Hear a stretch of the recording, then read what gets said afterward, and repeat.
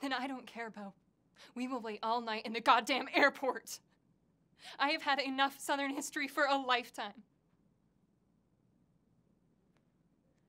Let me tell you what I can't afford. Being physically attacked in front of my children. Do you have any idea how humiliating that was?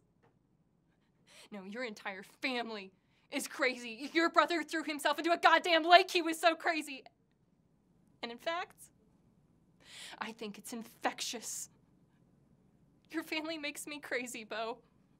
I have never fought anybody in my entire life, and I hate myself. I can hear myself becoming this annoying, shrill, catty thing. That's not me, Bo.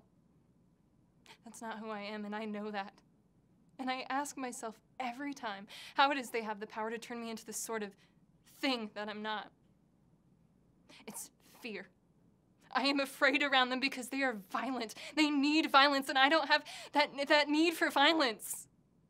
I mean, your youngest child just walked down the stairs in your father's hood as if you needed any more proof. I mean, what are we supposed to do with that? What are we supposed to do with that?